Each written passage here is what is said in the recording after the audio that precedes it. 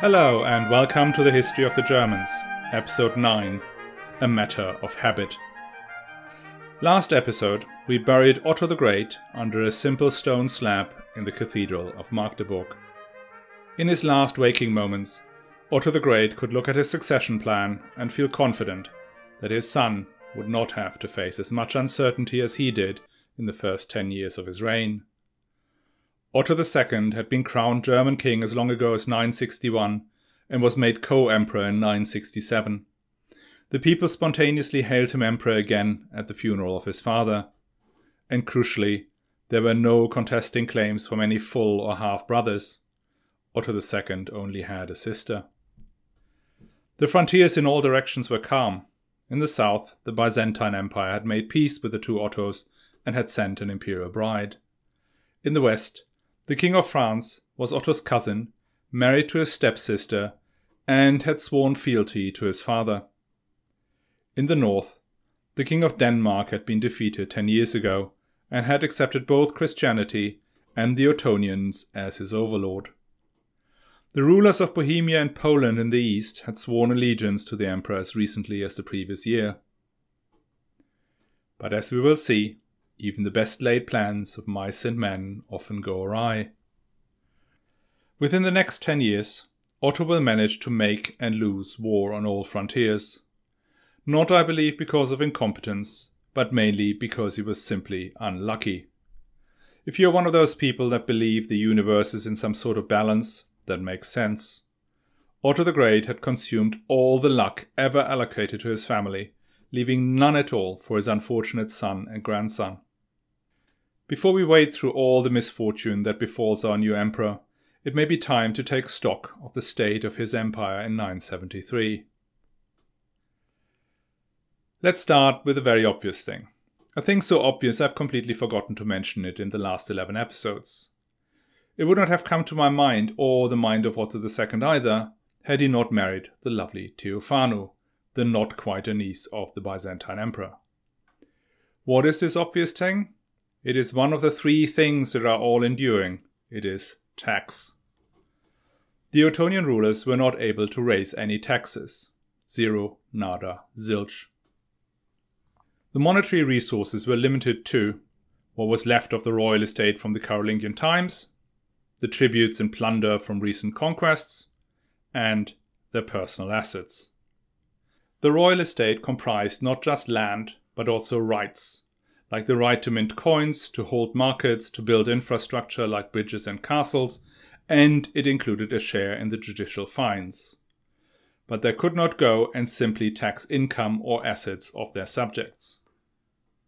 There was a state in Europe in the 10th century that could raise taxes: Byzantium.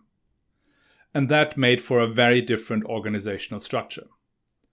Warren Treadgold estimates Byzantium tax revenues in the mid-10th century would be around 5 million gold coins, equivalent to 18 tons of 24-karat gold. With that, the emperor could maintain an army of 150,000 soldiers and allocate the remaining 30% to the bureaucracy and the magnates. In a system where the emperor pays the soldiers, the generals can be moved in and out of position quite easily. A little less than 10% of the funds went on imperial largesse, which is another word for bribing the senior aristocrats. Once a year, the emperor would pay the state employees, these being actual bureaucrats with genuine administrative roles, but it also included the court officials.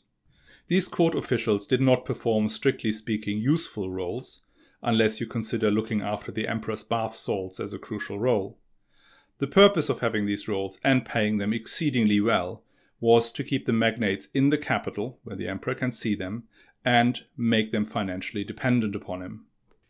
You can imagine Otto II and Theophanu, after the initial thrill of their honeymoon, swapping tales of their respective homelands. Otto II must have stood there with his mouth open. We do not know the total number of soldiers the East Francian kingdom could raise, but let us take the battle at the Lechfeld, where Otto fielded a maximum of 8,000 soldiers, and compare that to the 150,000 the Basileus commands. Note that the population of the Byzantine Empire was not significantly larger than that of Otto's Reich, including Italy. But the bigger issue than the absolute numbers was how loyal these soldiers were to the Ottonian emperor. Otto II, like his father, had a troop of knights who were personally attached to him, i.e. had received a fief from the emperor directly and owed him service directly. Some of these were permanently present at his court and could be instantly deployed. So for instance, the troops that Otto the Great led to the Battle of Birten were mostly comprised of his household cavalry. If he needed a larger army, he needed to call upon his dukes, counts and bishops to send soldiers that they were paying. There is a piece of paper, or more precisely parchment, currently held in the State Library of Bamberg that sets out in detail a demand for additional troops by Emperor Otto II to his German subjects. It is the only such record in existence. According to this record, Otto II demanded 2,100 armed knights to supplement his army in Italy. The order is directed at 19 bishops, 12 abbots and 20 temporal lords. Each requested to send between 10 and 100 knights. About half the knights are sent by the bishops, another fifth by the abbots, and only a third by the temporal lords. Since it is the only such document, we do not know whether this kind of distribution between church and temporal lords is typical for Otto II's reign, but there are some good reasons to believe it might. The first thing to note is that when the previous Otto began his reign, he was himself Duke of Saxony, and a mere 4 years later he confiscated the Duchy of Franconia. Between 940 and 955 he brought all the other duchies under the direct control of his close family. Swabia under his son Ludolf, Lotharingia under his son-in-law Conrad the Red, and Bavaria under his brother Henry. When Otto II began his reign, he controlled not a single duchy by himself, or through sons or siblings. So what has happened? After Ludolf's rebellion, Otto's policy regarding the duchies and senior temporal roles had changed. Ludolf had been supported by a large number of previously loyal aristocratic clans who saw their opportunities to achieve senior positions curtailed by Otto's policy to keep the big jobs in the family. After Ludolf's rebellion, we find Otto handing all the plum jobs to the powerful clans. Hermann Billung becomes Duke of Saxony, the Duchy of Swabia is reverted to his previously ruling clan, the Conradiners in Franconia are allowed to rebuild a power base, and Lotharingia is broken up into two parts that went to local aristocratic magnates related to the previous Duke Gilbert. The lands of Markgraf Gero, which were extensive enough to be a duchy on themselves, was again not put under direct royal control, but handed to aristocratic clans. Only Bavaria is technically in the family, though the current Duke, Henry the Quarrelsome, is only a cousin of Otto II, and as we will see, not much support at all.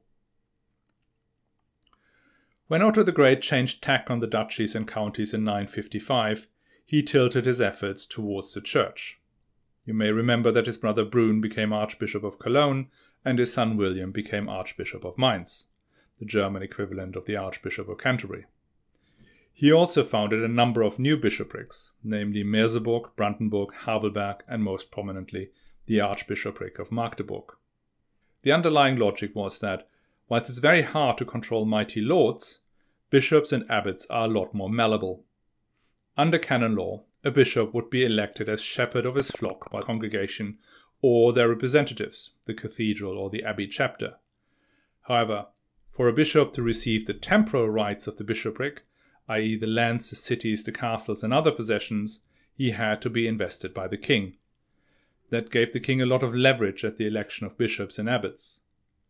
Furthermore, donations made to churches and abbeys often came with a proviso that the lord who donated it retained most of the use and income from the donation, including the ability to grant fiefs to knights in their armies. Therefore, when things go really well for the king, these bishoprics and abbeys are like trust funds to the ruler rather than property of the church. He does not technically own them, but he still has full control over them. That is why during the Ottonian and later the Salian emperors, large swathes of land and even whole counties are donated to the church. That turned bishops and abbots gradually into not only very large landowners, but mighty princes with their own contingent of knights and soldiers. These prince-bishops were not very different to dukes and counts, apart from the fact that they had no legitimate heirs and their investiture was in principle the king's decision. And a further support mechanism was invented by Otto's brother Brune. Brune set up his personal ecclesiastical shock troop of members of the king's chapel, the chaplains or chancellors. These chancellors were young priests who received a thorough education at the court and were put in charge of drafting and designing the royal charters. They were essentially the administration of the kingdom. Once they have proven to be competent and loyal, they would be installed in vacant bishoprics and abbeys. Now these former chaplains know the king and his objectives well, are loyal, and therefore should project his power. This system of government has been called the imperial church system by historians. Up until fairly recently, it was considered a smooth and efficient model of kingly rule that was at the heart of the medieval Reich. However, these are the Middle Ages and things do not run smoothly, full stop. The legal system, both canon law and state law, was a complete mess of exceptions, counter-exceptions, ancient privileges, and raw political power. Magdeburg is a great example for that. The creation of the Archbishopric of Magdeburg was a huge deal for Otto the Great, and I should have slotted it into the narrative before, but there was never a good moment, so that is what I will do now. Otto the Great's plan was that an archbishopric in Magdeburg, in the east of the country, would be close enough to the border to manage and drive the missionary efforts amongst the Slavs, the Poles, and even beyond. Not a lot of people would disagree with that. The problem was that ecclesiastical sovereignty over all these regions were in principle already part of another archbishopric, the Archbishopric of Mainz. The Archbishop of Mainz, unsurprisingly, was not too happy to consent to a split of his area of responsibility. When Otto tried to push it, the Archbishop wrote an angry letter to the Pope and declared himself willing to die for the integrity of his archbishopric. Clearly, Otto did not have much control over this bishop. What makes it even more astonishing is that this reluctant archbishop was none other than his own son, William, who he otherwise trusted blindly and made regent of the country. Otto only overcame the resistance of Mainz after William had died, and a new archbishop was elevated. That archbishop's investiture was made dependent on consent to the creation of Magdeburg, which he duly provided. But that still did not solve it. Another bishop, Bernward of Halberstadt, now refuses to have part of his diocese be subsumed into Magdeburg. In the end, Bernward had to be bribed with large amounts of land from the king's own purse. Now, if you think that Otto's now finally achieved what he wanted, wait for this.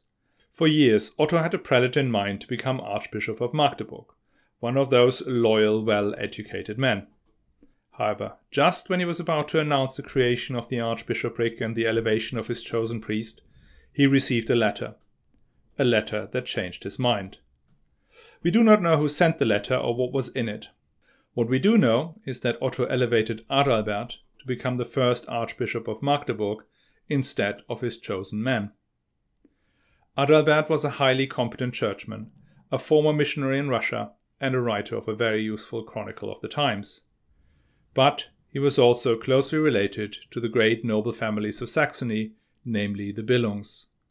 And when push came to shove in 971, it was that same Adalbert who welcomed Duke Hermann Billung into Magdeburg with royal honours, thereby threatening Otto's whole reign.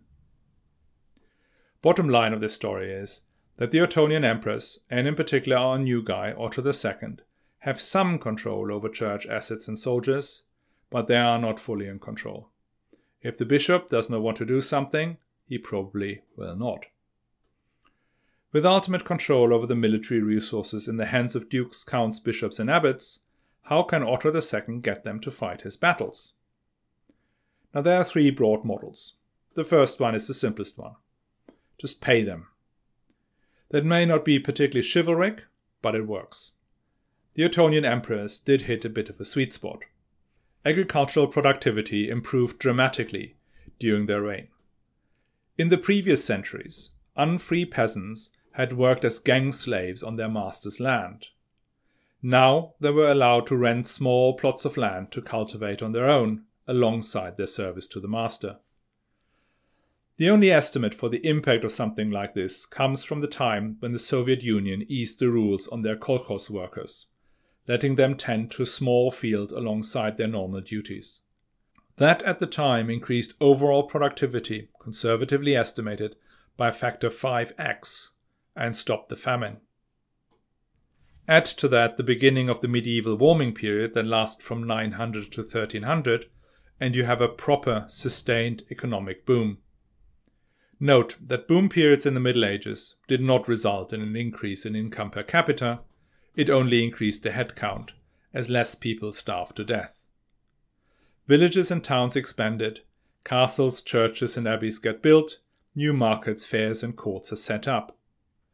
The dukes, the counts, the bishops and abbots needed royal approval if they wanted to build castles, churches, abbeys. They needed approval to open a market, to lay a bridge and to charge tolls.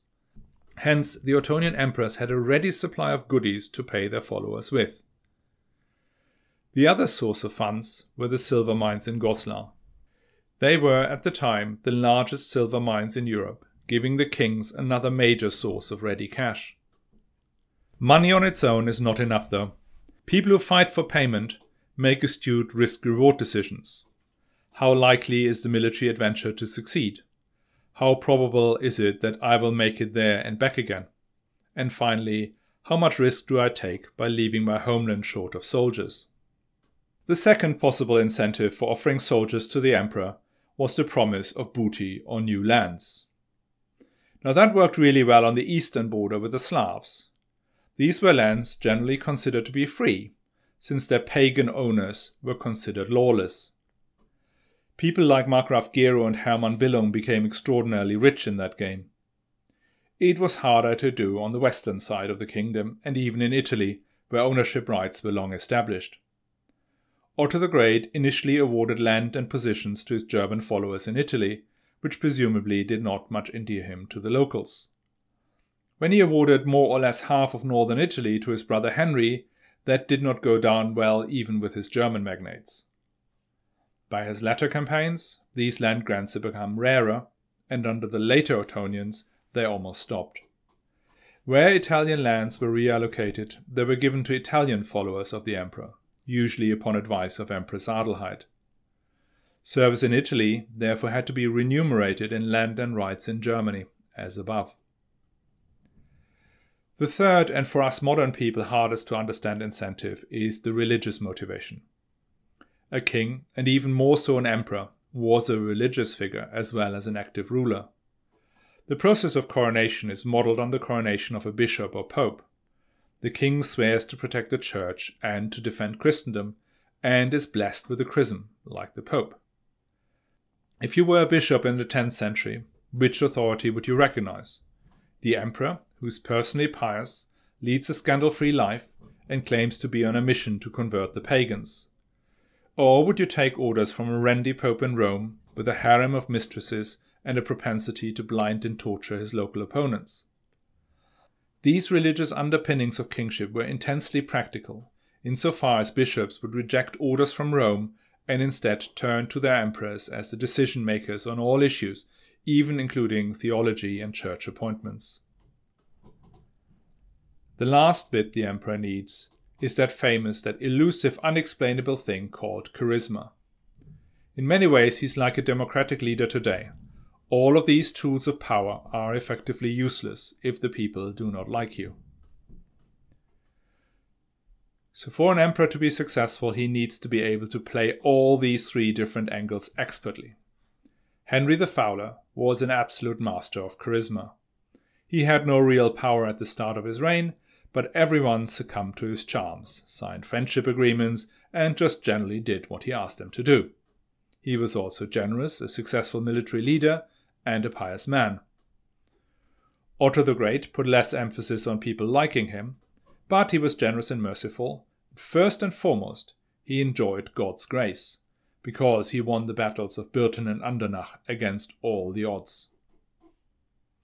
Now let's see which of these skills his son, Otto II, excels at, if any. Now let us look at Otto II from the perspective of his German nobles. Otto II was 18 years old, maybe a bit short in stature, but a very athletic man. He was well educated, probably the first medieval emperor could read and write, thanks to his mother, the glamorous Queen Adelheid of Italy. The last 5 years Otto II had lived in Italy and may have spoken German with a foreign accent. He was married to the ultimate trophy wife of the 10th century Western Europe, Theophano, who came with clothes, perfumes and jewels not seen in Germany before, and who spoke Greek and Latin to her exotic attendants. For all her glamour, what she missed were the deep connections into German and Italian nobility that had made Matilda of Ringelheim and Adelheid so useful to the previous kings and emperors. And that can become a problem. Otto's vassals may be dab hands with the sword and axe, but they would not for the life of them know which way around to hold a book. And what their wives should be chatting to Theophano about, God only knows. Otto's direct family was actually quite small. He only had one sister left, Matilda, who has become Abbess of Quedlinburg. He has 2 nephews, both called Otto. One is the son of Ludolf, who had rebelled against their father, and the other is the son of Conrad the Red, who had also rebelled against his father. And then there is one more niece, who is also an abbess, this time in Essen. The next closest relative was Henry, Duke of Bavaria, son of that other Henry, Duke of Bavaria, bane and brother to Otto the Great. History calls this Henry Heinrich den Zänker, which translates as Henry the Wrangler or Henry the Quarrelsome. Given Otto's marriage to the lovely Theophano was a mere 1 year old and no child had yet arrived, by now his presumptive heir is none other than Henry the Quarrelsome. When Otto II takes over, the relationship between the 2 cousins is all harmony. One of his first sets of documents included a number of donations to monasteries dear to Henry and his mother's heart. One of these generous donations is the city of Bamberg. Not bad for a cousin's birthday present. Months later, things start turning sour. The seat of the Bishop of Augsburg has become vacant. The previous incumbent, Saint Ulrich, defender against the Hungarians, had died. A suitable candidate had been put forward by the old bishop on his deathbed. However, by some trickery, Henry the Quarrelsome and his mother Judith get one of her relatives elected. That puts Otto on the spot. Either he overturns the formal election of a bishop and exposes his cousin as a fraud, or he caves, inviting more of such shenanigans. Otto II caves. In November 973, a mere 6 months after Otto the Great's death, things really heat up. The old Duke of Swabia had died, and Henry the Quarrelsome expects to be made Duke of Swabia, on top of already being Duke of Bavaria. His sister is the widow of the old Duke, which he thinks gives him somehow a claim. This time Otto II stands his ground and refuses. He raises his nephew, also called Otto, to become Duke of Swabia. Henry the Quarrelsome and his extended family regarded this as a massive snub. But from Otto's perspective it made a lot of sense. Combining the duchies of Bavaria and Swabia would have created not only a huge power base in the south, it would have also cut Otto off from Italy. A combined Swabia and Bavaria would control all Alpine passes. Henry is not prepared to accept this verdict and mobilizes his own supporters in Bavaria. He goes even further and involves the Duke of Poland, Mieszko, and Duke Boleslav II of Bohemia, son of fratricidal Boleslav. To say it with John le Carré, treason is very much a matter of habit. It took almost 6 months for Otto to discover the plot, but when he did, he called the conspirators to be tried at court. The conspirators, the Bohemian and Polish dukes, do appear in front of Otto II, and he has them locked up right away. Otto is brought to the luxurious Pfalz in Ingelheim, whilst his mother has to enter a nunnery. Bang. Let's just think about what just happened.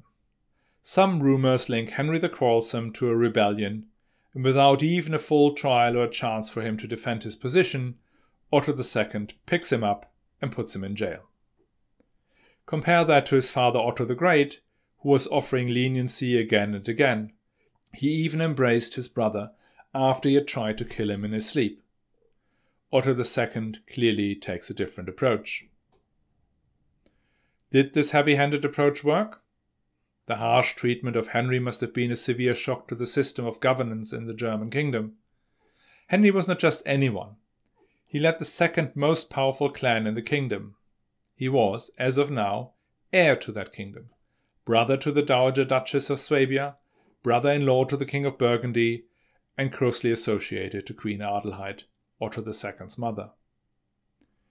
Locking him up for forcing through what he believed was his right, without even using military might, was an extreme act. Indignation was strongest in Saxony. The Saxons were particularly unimpressed with Otto II. Remember, the Ottonian dynasty were originally the Dukes of Saxony, and are descendants of the Saxon folk hero Widukind. But the Saxons had already gone off Otto the Great because of his long-term entanglement in Italy, and now they had a king and emperor who seemed more Italian than German, let alone Saxon.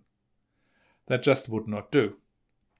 What makes this particularly galling is that some of Henry's new supporters were the counts who had been awarded the inheritance of Markgraf Gero in 965 specifically to appease them.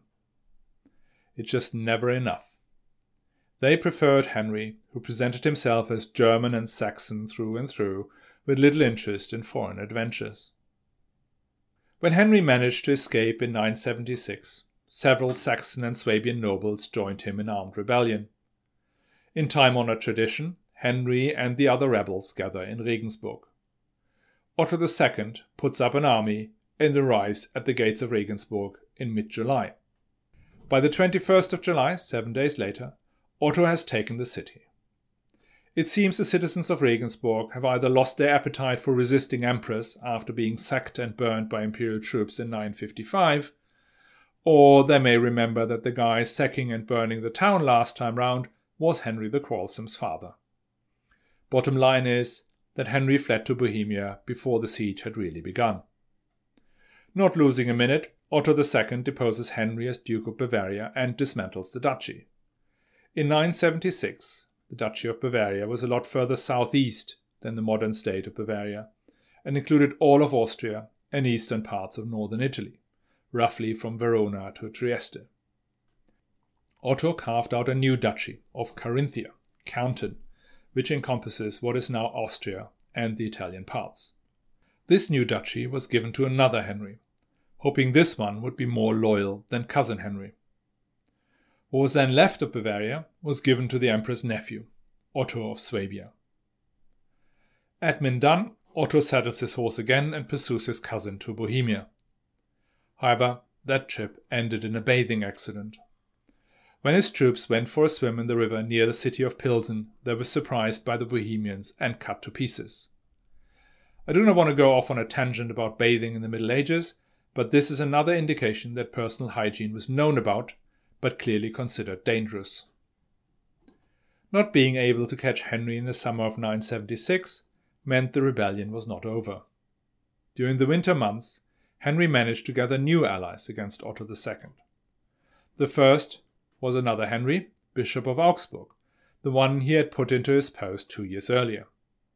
2 Henrys are good, but not good enough, so he acquired a third.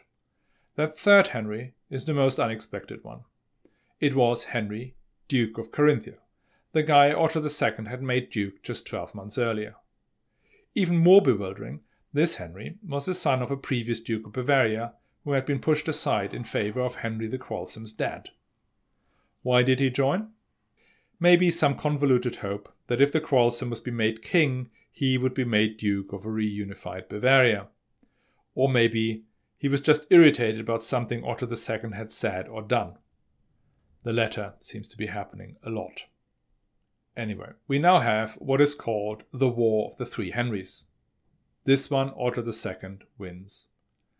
First, he beats Duke Boleslav of Bohemia, who swears never-ending loyalty and promises to appear in front of the court next year. Meanwhile, the Henrys had taken the city of Passau. Their fighting was a bit more intense, but after just about a month of siege, the three Henrys had to yield. Passau may or may not have been burned to the ground, though it's not quite clear what the poor citizens of Passau had done to deserve that. Next spring, Otto holds a great court assembly in Magdeburg. Duke Boleslav of Bohemia appears and after swearing unending love and fealty again, is allowed to go home. The three Henrys lose all their positions and are put in jail. Henry the Quarrelsome will remain in jail until the day the message of Otto II's death arrives.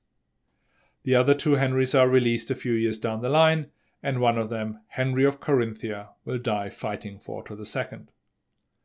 As for the Duchy of Carinthia, that bit that comprises Austria and northeastern Italy, that goes to Otto of Worms, the son of Conrad the Red, and another nephew of Emperor Otto II. And hence the War of the Three Henrys ends, with the three Otto's possessions much augmented. Again we see something happening that's becoming a quite unique trait of the Reich. The Duchy of Carinthia, that Otto had created with the strike of a pen, is not coming under direct royal control, as it would have been in France, for instance. It is redistributed to senior nobles. Otto of Carinthia may be Otto's nephew, but he is first and foremost the head of the Conradiner clan, who are busy rebuilding their lost duchy of Franconia. The other thing to note is that Otto II had a much easier time of bringing down the rebellion of the Henrys compared to his dad. However, he did not come out of it with the same elevation of prestige his father had achieved. It was exactly because Otto the Great had to rely on miracles to secure his reign that his ultimate success was proof that he was God's anointed. Otto II's quick success did not prove anything other than that a large number of soldiers is better than a smaller number. Next week, we will see how Otto's reputation develops as he encounters new foes and even gets a chance to play with a really large number of soldiers. I hope you will come along. And if you enjoyed this episode, why don't you subscribe to the podcast, and from then on, you will get every new episode into your inbox every week.